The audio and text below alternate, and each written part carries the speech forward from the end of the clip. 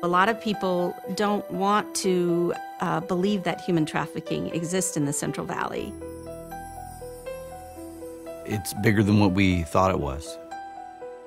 It's modern-day slavery. Human trafficking is the second largest criminal industry in the world. The criminals in the area of human trafficking are those individuals that have transported people across the borders or within the United States and have intended them to use them for profit.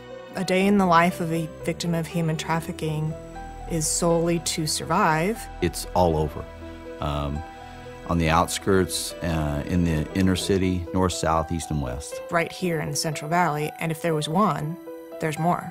Chinese descent, Hispanic, South American descent, and then more often than not, it's just they're Americans also. Human trafficking is driven by a profit motive. A human being can be used over and over and over again, and that profit margin is wildly greater than the profit margin of drug trafficking. The motives and things behind slavery in the past may have been different, but the effect it has on humans is the same. Contact initially starts out as a friendship. I was 11, and this woman came to my house. The carrot's dangled.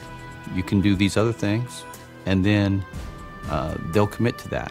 Most people say white people are rich, so I was like, okay. She said she was gonna I'm gonna have the time of my life.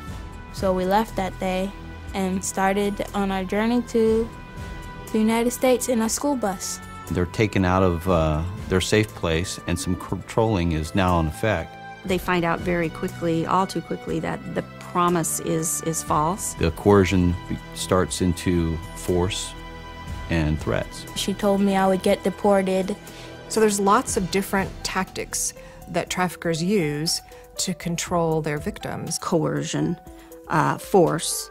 It was to the point where I was scared for my life. Fear, intimidation, abuse. I saw all the welts and the bruises and the cuts on him. Even an emotional bond between a victim and a trafficker. For example, a minor child who's emotionally bonded to a trafficker who then exploits her for commercial sex. End up in a ditch somewhere, get raped and killed.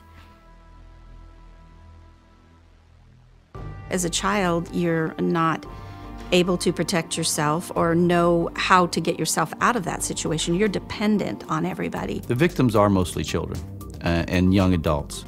I called the police and I called CPS. They don't have the experiences in life that you and I do. They didn't listen to me.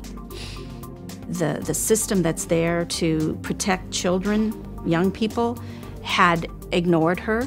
Called the Belizean consulate. I even called the deporting people, asking them, begging them to deport me because I have nowhere else to go. She was threatened, she was beaten, and so she knew that she had no escape. Nobody was listening. Nobody was helping me. They don't know what to believe and what not to believe. Our system had let this person down. I was scared because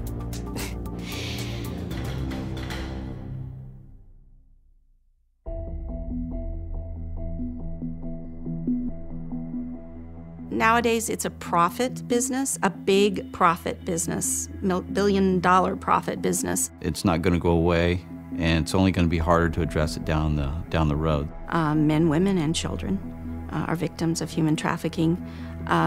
Trafficking is usually in one of two areas. It's either sexual exploitation or labor. Forced on the street and prostitution. Tied to a bed, burned with cigarettes until they were compliant to do the work that they were told to do. Forced labor, involuntary servitude. Living at the location. They're not allowed, they're encouraged not to leave. Food's brought to them. Forced to care for 3 or 4 other children, even when the victim is 14 years old herself. They work from 10 o'clock in the morning till 2 o'clock in the morning. Working in a field under armed guard with the threat of being shot. They're monitored by cameras.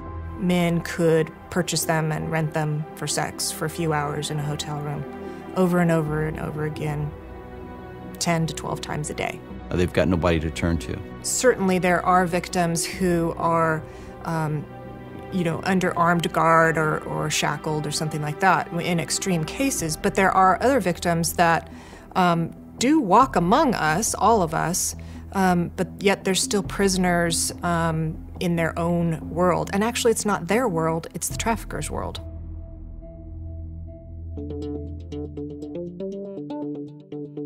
We all have to work together collaboratively to address the issue of human trafficking. A coalition that will advocate for trafficking victims. Locally, we have the Central Valley Freedom Coalition and also Central Valley Against Human Trafficking, which is a project sponsored by Fresno County EOC Sanctuary and Youth Services. I've never seen at any point in my career the number of people that want to help out on this cause. The initial solution to addressing human trafficking is building awareness. We have to understand the issue, and we have to be willing to accept that it exists before we can actually intervene.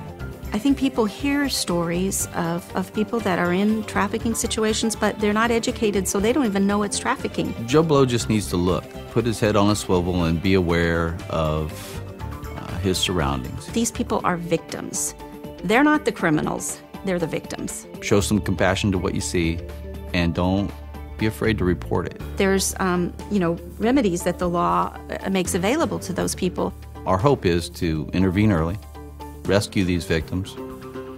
More important for my job, and the goal out of my day, is to hold that person responsible, accountable for their crime, so they don't go on and victimize the next person. 2 young girls who were being forced into prostitution work on the street. They had been separated, and one escaped out of a house and ran down the street, contacted the first person they saw and said, "Call 911 for me." The officers got out there, they recognized what they had, they listened to this story, and they called. We were able to load her up, and she took us to the other person who was being treated the same way. We rescued her and arrested the offender who was controlling that person on the street. The relief you saw in their eyes when you pulled these people off the street and under the control of the person that was putting them in that position was like something I hadn't seen. It was like a person had been just released from captive and a horrible place in their life. They rejoiced, they hugged, and it's something that motivates you to look for the next one.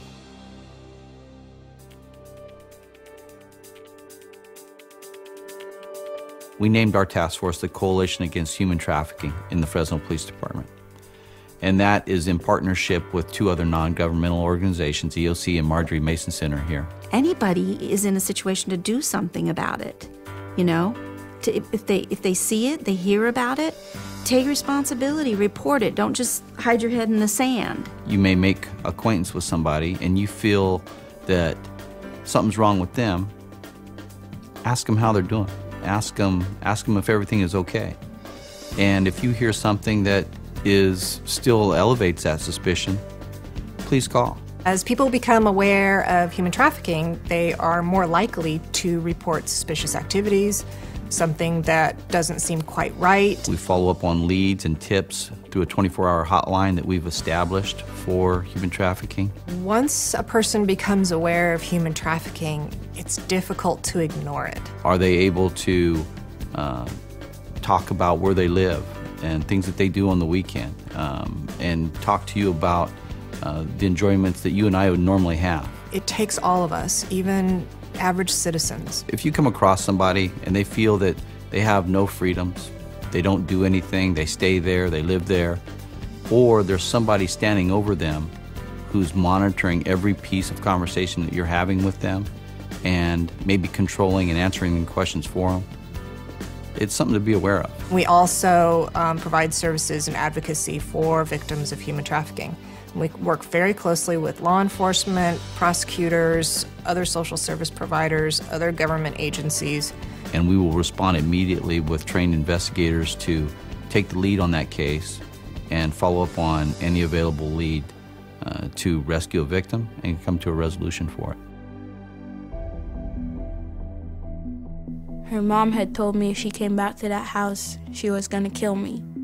They're hidden. We don't know that they're slaves, whereas, you know, in Civil War time, you knew who the slaves were. And I called Rana back and I told her she needs to come get me now.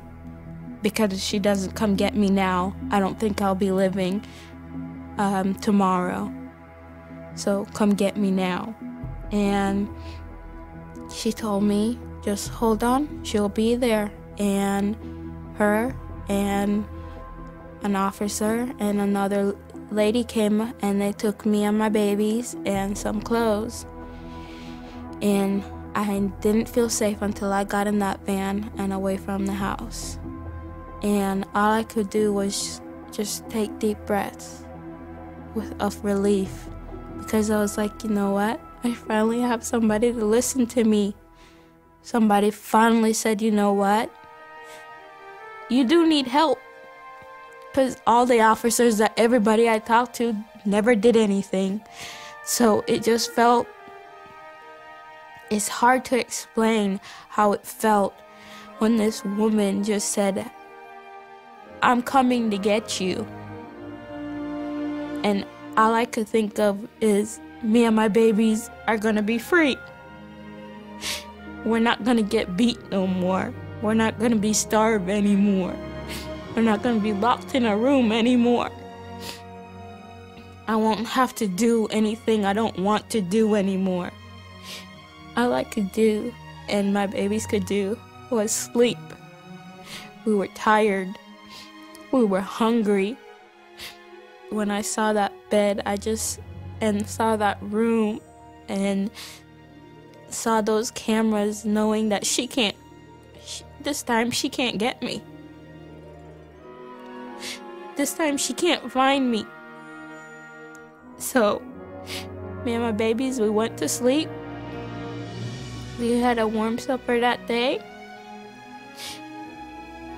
And all I did was just hold my babies and read them stories.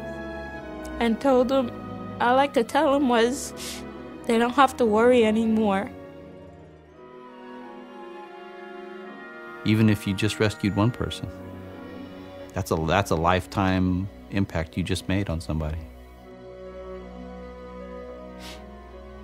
I can move forward. That's what life looks like to me. I'm moving forward now.